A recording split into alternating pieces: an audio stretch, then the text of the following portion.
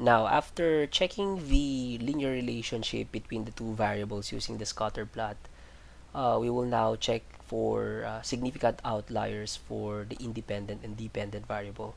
And here I'm going to show you two ways to do that in Excel. So the first is by the use of scatter plot. It's the same technique or method that I showed you in finding the linear relationship. So just to recall, you just need to go to Insert, Recommended Charts, and then go to All Charts and look for the XY scattered plot and choose the second one, which compares the independent and dependent variable together. So select that one, and we'll have this. Right. So just like in the previous video, I just need to show the trend line here, okay, and the data label so that we would know if what specific case has or will be flagged as an outlier. So here, as you can see, let me change the color for the trend line or the trend line. So here, probably the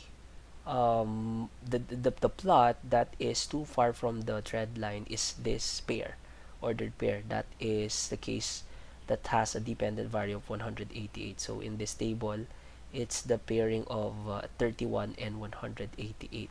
So this is a possible outlier because the dependent value is too far from the expected value or the actual value from, and it's as you can see, obviously visually we could see that this plot is too far from the trend line. But again, this is just based on our observation, visual observations, and there's actually another way for us to determine if our first observation is correct, and that is by the use of box and whiskers.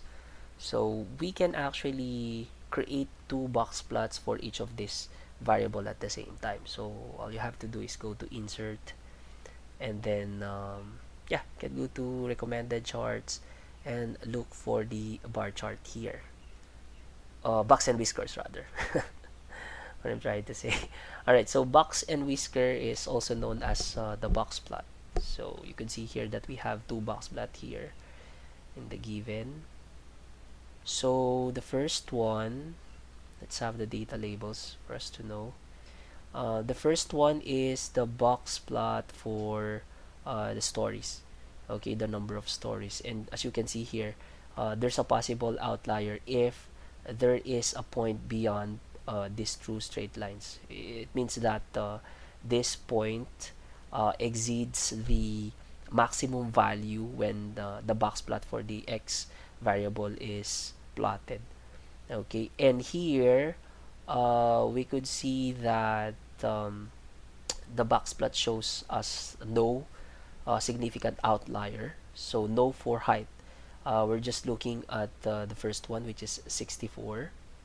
Alright, so how about we try to plot this one separately. Okay, so go back to Insert and then go to All Charts, Box and Whisker. Let's plot it alone so that we'll see clearly the data. So here, the expected or the possible outlier for this data set is 64. Okay, it means that when the values for the independent variable will be plotted using box plot, okay, this 64 pass beyond the set maximum value, the supposed to be maximum value for the set. Okay, but then again, in an actual data, it's also possible to determine a number of outliers or a few number of outliers. So it's still your prerogative as a researcher whether you will include this 64 and its pair, which is 256, for your analysis. Okay, so regression analysis is a data analysis which includes or involves a lot of measures. So it doesn't necessarily mean that we had identified an outlier here. It means that we would remove it right away. So there are other ways that we could check if the linear regression output is reliable or not by looking at other measures, right? So if I'm the researcher in this case, I would probably look at this more, and probably add more data set, so that if 10 is not enough and 15 would tell us that 64 is not actually an outlier if the number of samples will be added or will be extended, then this would be fine.